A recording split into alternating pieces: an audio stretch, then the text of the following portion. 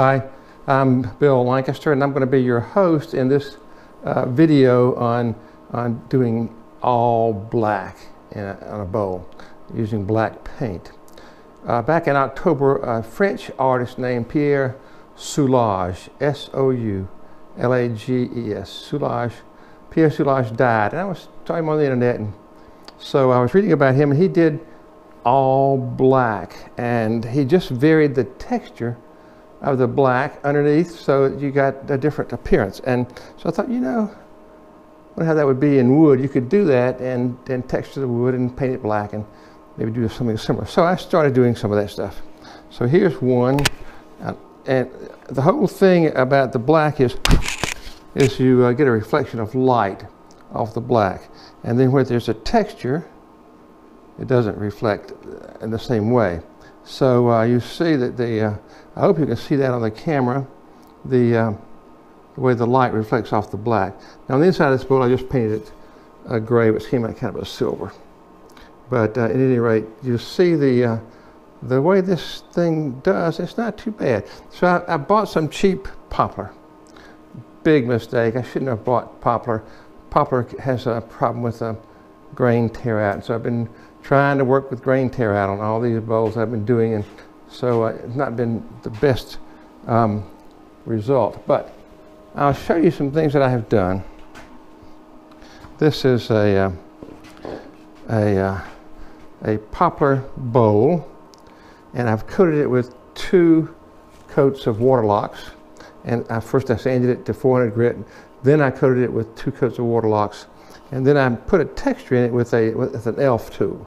See this thing right there? That's an elf tool, and then I made a little groove on the edge with a little 3-pointed tool. I'll show you the elf. If you haven't seen the elf yet, you need to know what that looks like. And what I do with my elf, here it is. This is the elf tool, and you can see the elf spins inside this little case, and makes a neat little groove. And then I just had a three-sided pointing tool I made these grooves in it with. So now that one is waiting to have the black applied to it. I can't put the black on today because the humidity is too high. Here in South Carolina, where I am, it's 80% humidity. I need to have it somewhere below 60. So you see I haven't even done the insides yet. I like to do it this way. I go ahead and do the outside all the way to the point of finish, and then I come back and do the inside. I like to do that because I like to have the tenons available on both sides to put on the lathe. So you see that. I'll show you some other things I have gotten started on. This one has a little different shape to it, you'll see. And I have sanded that now to 400 grit. I had it all black in the beginning, and I had grain tear out over here. So I was trying to get rid of the grain tear out, and I took this thing all back right down to the bare wood. And now I've gotten that grain pretty well taken off. I looked at a lot of videos on YouTube to see how you dealt with grain tear out. So next I'm going to paint that one black, and then we'll go from there. Now I have others. This one has already been painted black, but you see the grain tear out there? See how that looks? It looks awful. With this reflection, it shows up even worse. So I need to get rid of the grain tear out. I'm not sure how I'm going to do that with the already painted black, but I used the little beading tool to do that groove on the side, and the paint hasn't gotten down into the groove. You see that white, you see the poplar showing through there. So I've got several bowls that are kind of like that are not completely covered with black. That's got a great reflection on the bottom where there's not the grain tear out, but the grain tear out is a real problem. Now I'll get some other things to show you. It's got 2 others, and then we're going to get on with showing you how to do the painting and the rest of the bowls. So here's one similar to the last one. just a little different design and a little different shape and a little different beading. You see the beads there on the side, and also there's a lack of paint at the bottom. So for paint, I'm just using the Rust-Oleum rattle can. This thing.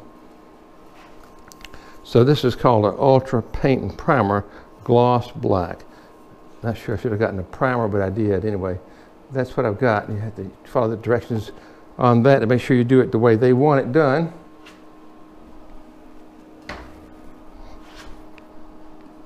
And then here's the last one I'll show you. It's got a little elf embellishment there on the bottom.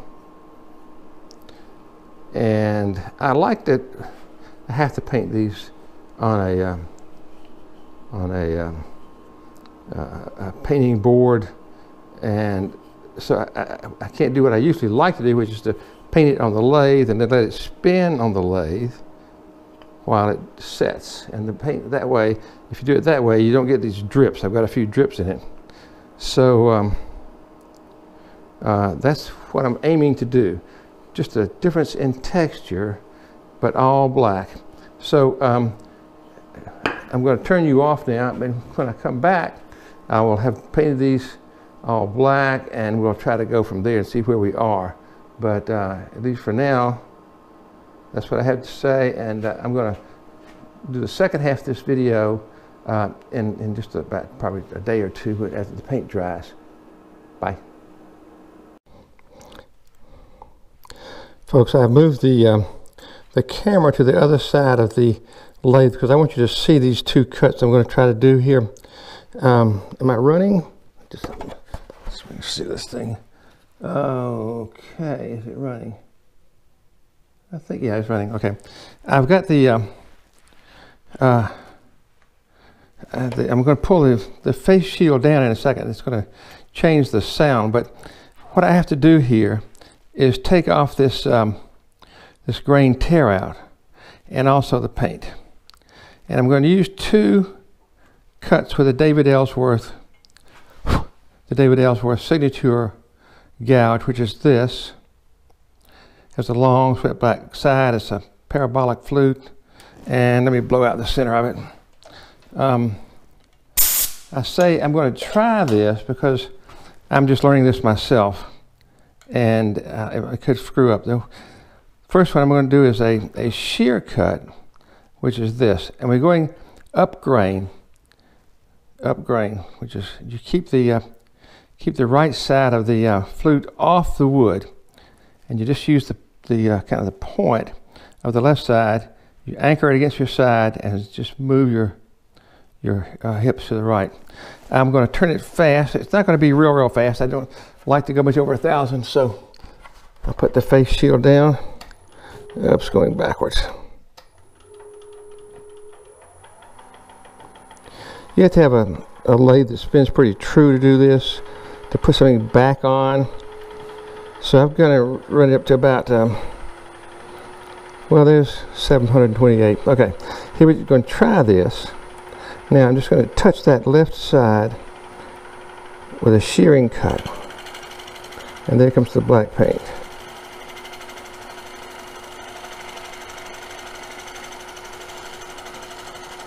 I adjusted the angle to the floor so that I would be using the left corner of the tip, and kind of doing some repeated cuts.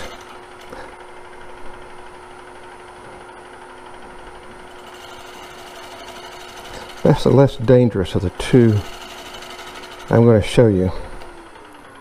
Let's see what we're doing here.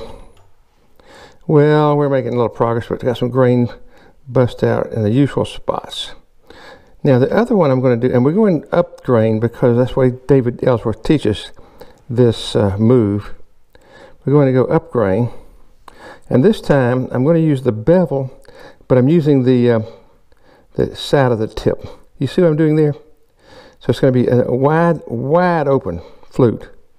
So I'm on the bevel, and I'm going to go up this side.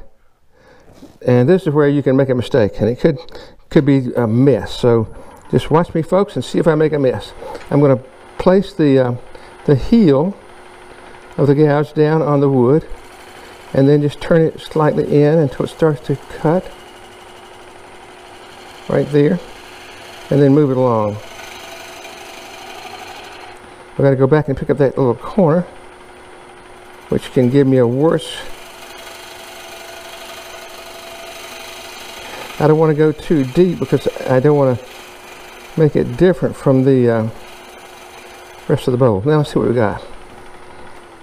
I think I've got a little bust out there, but it's better. And I've gotten the paint off, so I probably had to sand it from that point forward. This little black line you see, when I shape the lip, the rim of it is going to go away. So, okay, that's going to have some sanding done to it, but I'm going to do another one, and let's see if I can get this thing mounted.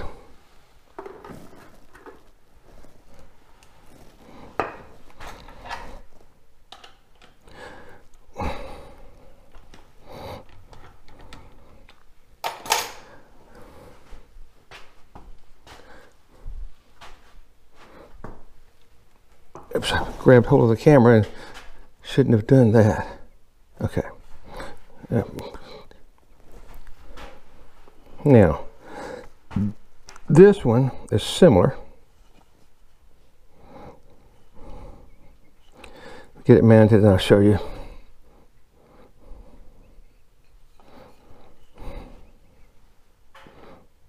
I usually, to get these things back on just the way I had them off. You see that little pencil mark right there? That goes with the number 1 jaw. This is a Vic Mark chucking. So these jaws are numbered. So I center that right in the center of the Vic Mark. Just use my thumb against the bottom, which I was taught to do, which gets it very flat in there. Let me see what I've got to do here.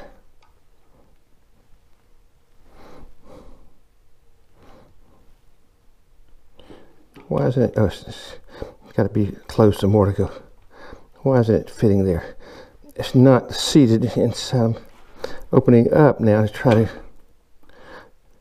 to. There we go. Get the jaw there. That got it. Okay, tighten it up.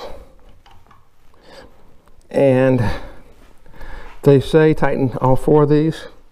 There are only 2, but you do them twice. I've said that before, probably. So there's 1, 2. You don't want to crush the tenon. This is poplar wood. It's not wet, it's dry. So that may do it right there. And you see I've got this tear out below my grooves and above. Below and above. So I've got to decide if I'm going to try to take that out. I know I'm going to take this out, which is, I can do it above the groove a lot easier. I've got to do that. I just have to. It looks so bad. So I guess I'm going to do the shearing cut on that, maybe on the whole side. Okay, get my gouge back here. And let's try it. So far we did pretty well. I did this little bevel cut pretty darn successfully. I'll try that again. Good, it's spinning pretty true. I'm just going to try it right there and get the cutting edge going. There we are.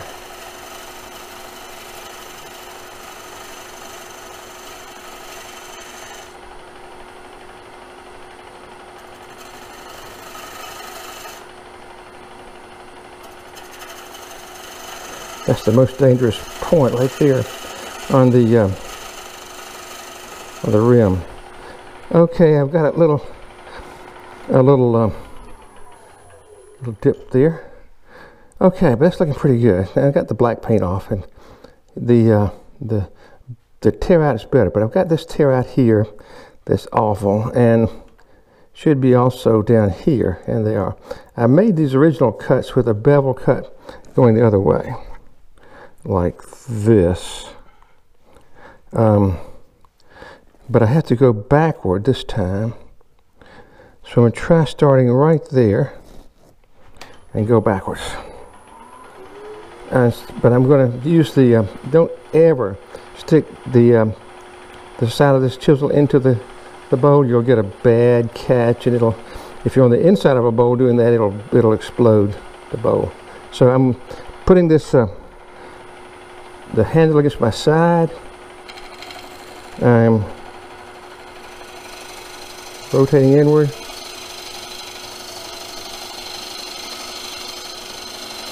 I can't see what I'm doing. Going slowly. I have to do some more up here because it's not right.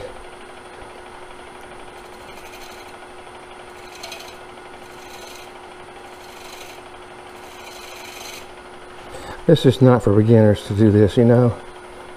It's not. You've got to have real good tool control to do this. Let's see what we're doing. I like to stop and look at these things pretty often to see how I'm doing. This is, it's got some black paint and some bust out there, some tear out. Oh shoot, okay. Well, I'm gonna try the shearing cut. Now I'm gonna try that same thing again. That worked pretty well. Let's try that again. Okay, get myself where I can move. Put the handle against my side. Bring the cutting edge down. Have to move my feet, which ordinarily you don't want to do, but I have done it. I'm looking here at this profile, trying to get a decent one. Let's look at it from a stopped lathe position.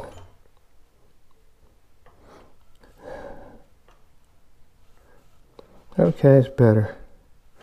I might can sand that now and get it out. Still has some bust out. I'm probably not going to buy any more poplar. This was a poplar board that I got and sawed it to make these things. I'm probably going to get maple next time. It costs a little bit more, but it will not get so much grain tear out. So something maple or maybe cherry, something else that won't have, so it would just be a better wood. I like doing dry wood, and I'm going to take a class for David Ellsworth in about 2 weeks up in Weaverville, North Carolina, and he always just likes to use wet wood, and I think we may go out in the woods and cut the wood. I'm going to make one more cut right there. I don't like it. It's got some bust out there. Just lightly drop that bevel down.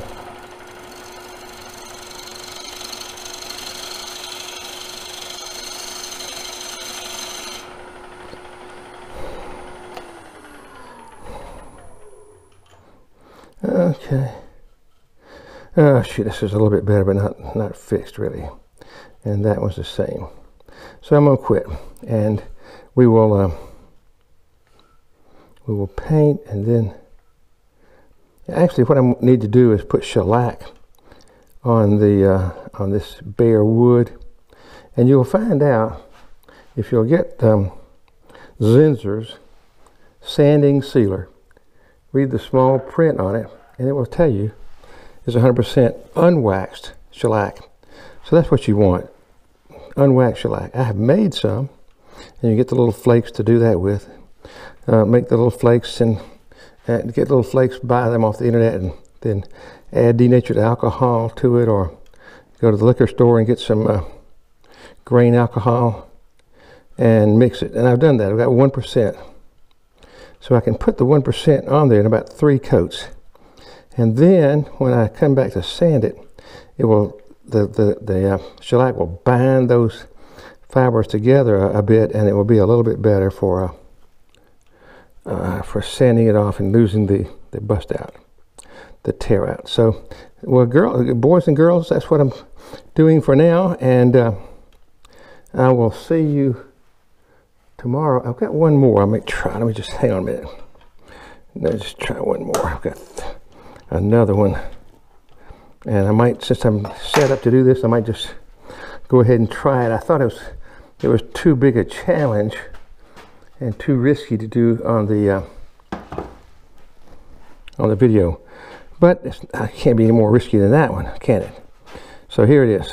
You see the grain. Oh, it's bad. The grain bust out. Let's try it.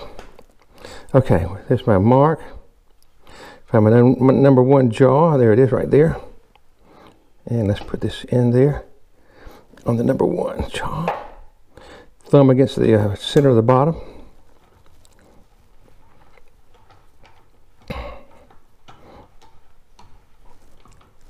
Okay. 1, 2, 3.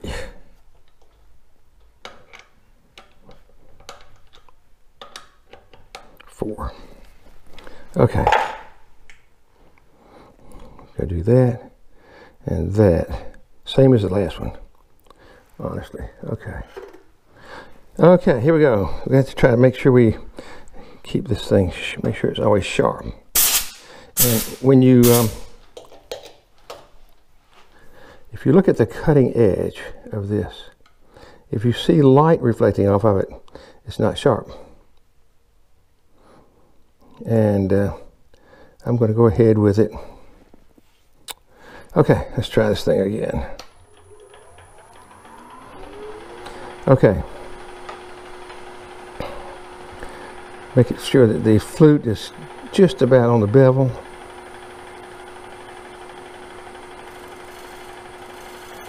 Let it cut. Slide the hips forward. Go back and pick up this one.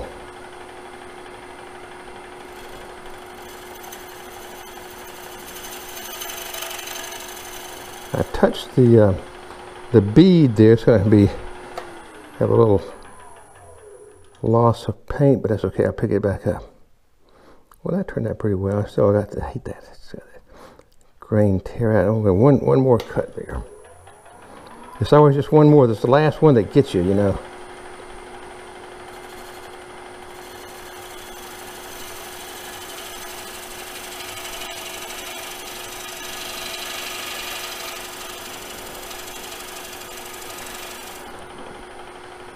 I'm keeping the cut on the side of the tip, not the end. So that's why I'm having to shift around a little bit. And if you do this thing and move across the two rests slowly, it works better, they say. So there we go. Now I'm going to try this part right down there. Same thing. I'm beginning to like this cut.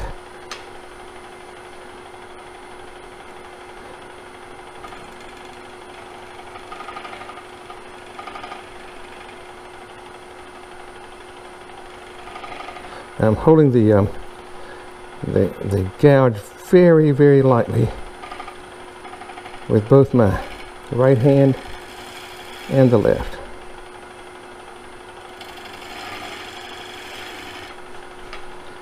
I've got to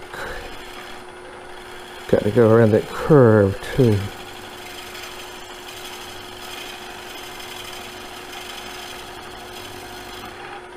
Do it again. It's a little bit breathtaking, let's face it.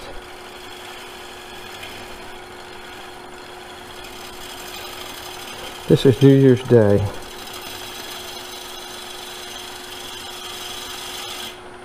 No day is a good day to go to the emergency room, I'll guarantee it.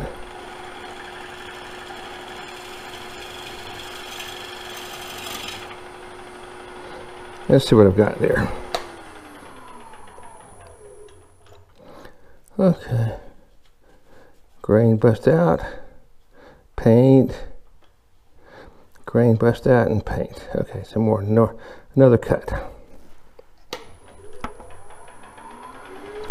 The speed of the lathe is 728.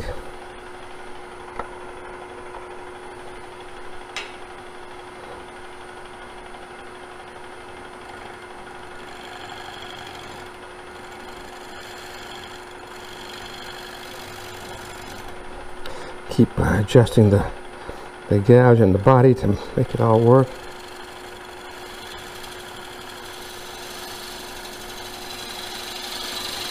Now I'm pushing on it pretty hard. I'm under the tip. I'm going to come back.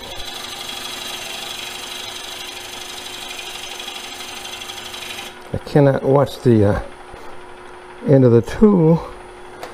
I have to watch the wood itself, and sometimes up there is better. Okay, that's a better all around. I'm going to just kind of smooth that little baby out because I've got a dip in it now.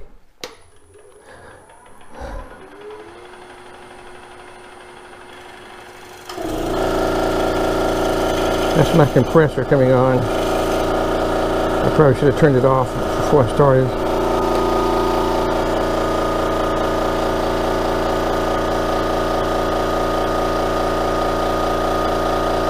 Okay, that's probably going to do it. Let's see what other damage I can do now. Hang on a second.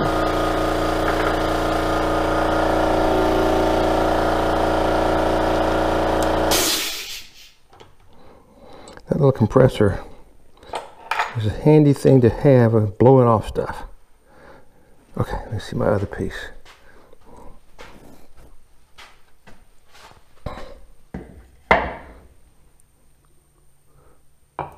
Well, that's it. That's all I'm doing. Okay, so we'll pick it up with hopefully some shellac on those, and then with the shellac I'll do that same kind of cuts and try to smooth it out, and also use sandpaper starting with 80 grit, 80, 120, 180, 220, 320, 400. So I'll go right up there, and we'll see what we get from my sandpaper, and try to get those smooth. I don't know why I work with these things so much. It's not worth it. Bye.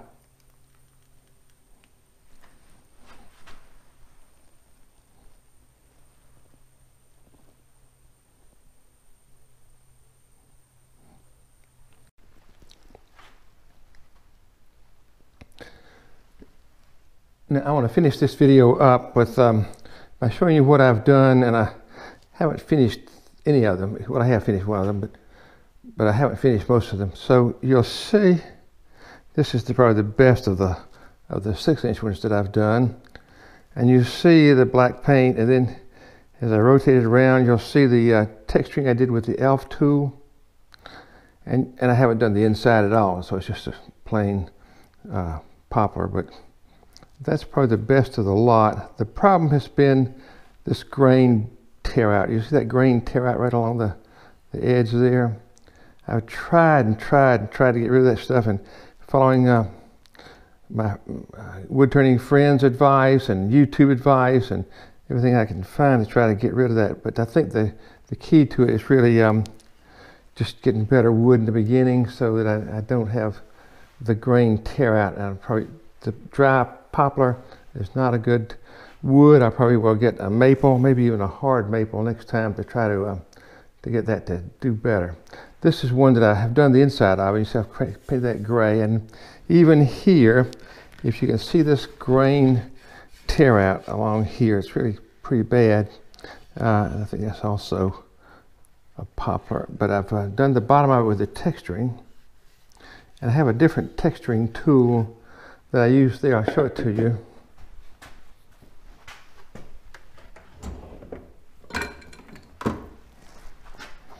These little texturing tools have a wheel that spins around and makes a kind of a tread design on the wooden surface.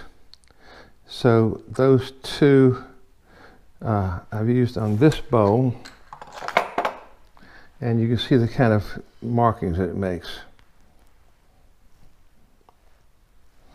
Now I'll show you some others that I've tried to do and try to get rid of the you see I've done the David Ellsworth cut here the wrong way, up grain, with the tool wide open, and using just the edge of the end with it wide open, and that's a bevel cut. And the problem with it's been that I've been a little hesitant to do it, and so I probably pushed with the tool a little bit too hard and got some ridges in the wood. So those are going to have to be sanded out, and I haven't done that. You see though, this may look pretty good. It's kind of interesting with this contrast between the black and the white. So there's that, and then there's this, which has an elf tool embellishment on it, and a beading embellishment, and then I've got to do something with that wood. But you'll see I've got the grain. I've pretty well conquered the grain bust out. There's a little bit of it right there. So it had grain tear out or bust out in a couple of spots, and I've pretty well gotten that tamed by there's a little bit right there by using the Ellsworth approach. I've got to sand that. Now I've got two others that I've done that I thought were not quite as good, but I'll show them to you. I hope we can all learn from this. I'm certainly learning a few things. So you see this. Look at that very nice line there. It's made by the Ellsworth tool coming the wrong way on the grain, just like this, and stopping. And it's a very fine line of paint there. And this is the beading tool. I've got to do some more sanding on that one. But before I can do the sanding, I've got to put 2 coats of waterlocks on it. So that's going to take 2 days to dry. I didn't want to prolong this video any longer than I already have. This one is the same kind of thing, except I've got the grain tear out there. Well, there you are, folks. That's what I have done, and I think we can do this better. The best one I've done, I think, is this one. And it's still got grain tear out on it. So I hope you've learned something from this. I have learned some good lessons, and I hope you have too. If you want to do this kind of thing, it's not too hard to do, but you just have to pay attention to the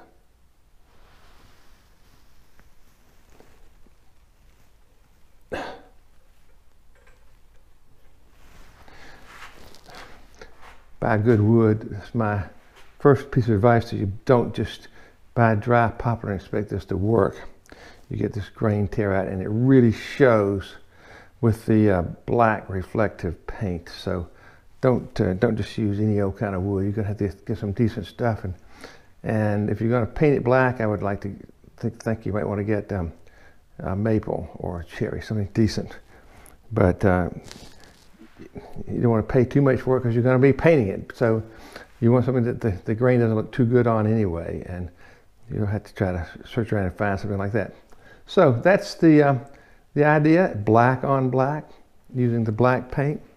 And I learned a lot with the Ellsworth cuts.